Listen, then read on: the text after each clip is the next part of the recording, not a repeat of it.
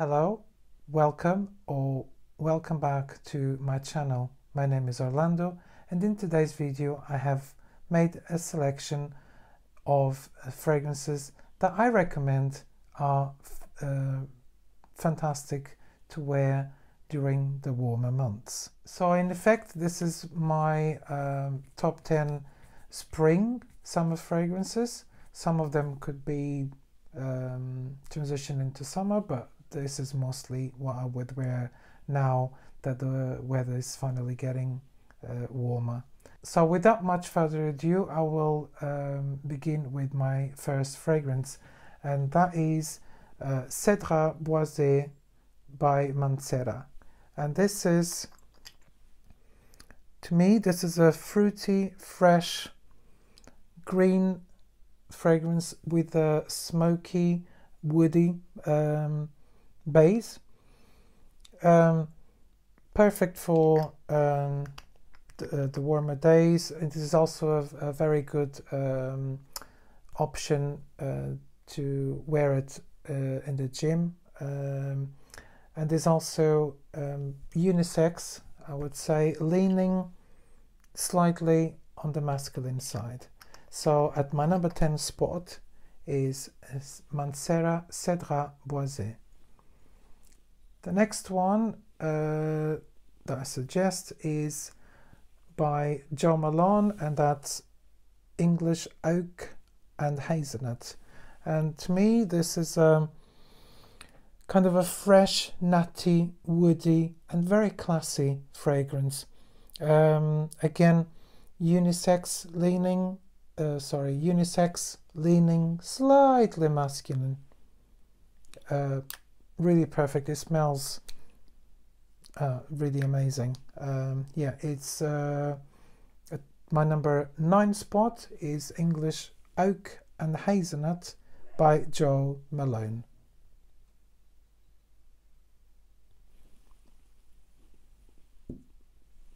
At my number 7 spot, I have L'Immensité by Louis Vuitton, and this one, to me, it's a citrus, green, fresh, aromatic, beautiful fragrance. Again, unisex, leaning slightly masculine.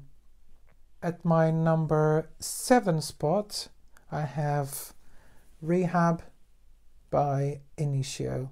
And to me, this one is, it's like a feel-good fragrance. It's aromatic, it's fresh, spicy, but at the same time it's warm, and it's got this creamy woody base as well that it's really lovely. And I think the creaminess is coming from the sandalwood note, so it's a creamy woody base. Really nice, totally unisex, bang in the middle. It's at my number 7 spot, Initio Rehab.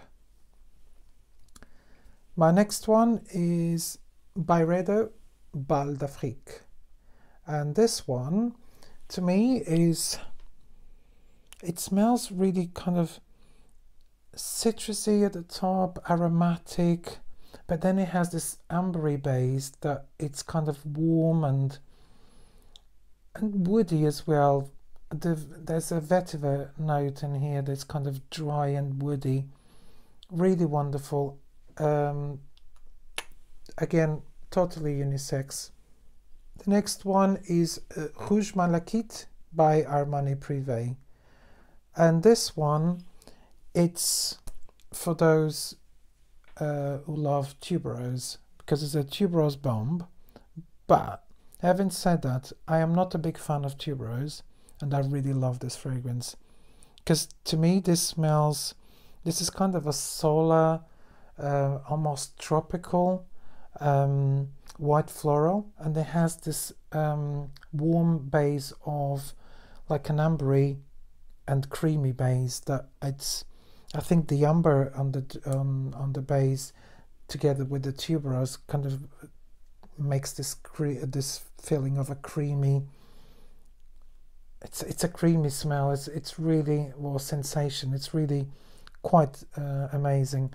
So yeah, it's in my opinion, this leans, it's unisex, leaning more feminine. But guys, do try it, because this does smell different in everyone, in different people's skin. So I really like it, and I wear it myself. This was actually my scent of the day yesterday, and this, I really love this one. Is at my number 5th spot is Rouge Malachite by Armani Privé. The next one is another 13 by Le Labo, and to me this one smells kind of it's like a fruity, fresh, musky and very sexy fragrance. It smells a bit like when your skin begins to get warm with the sun. It has that dryness and warmth, like smells of warm skin. I don't know what it is about it, but I think it's just really incredible and really sexy fragrance. So this is and that's also a unisex fragrance. At number 4 spot, Le Labo, another 13.